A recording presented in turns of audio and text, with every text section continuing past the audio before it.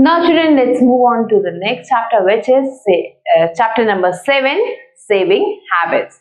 So do you know we should inculcate habits of saving हमें करना चाहिए.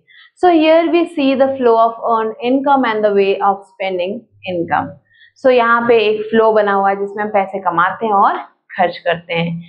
Here in this crossword puzzle, what you have to do, you have to mark all those and you have to answer the questions that are given here. So here comes the cross.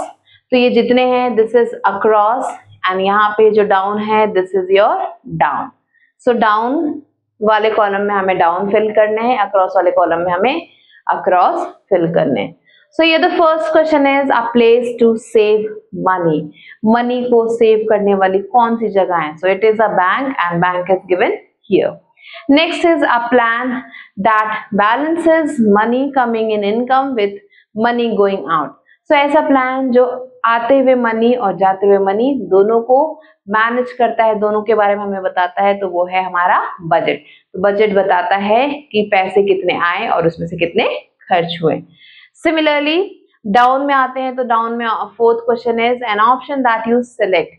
कोई ऐसा option जो आप select करते हैं उसे हम कहते हैं चॉइस. तो हमने चॉइस को यहाँ पे डाउन में मार्क कर दिया है. 6 one is to receive money in exchange of work. किसी भी काम को करने के बदले हमें जो पैसे मिलते हैं उसे हम कहते हैं अर्न. तो earn is written here. So like this, you have to answer these questions and mark it in the puzzle.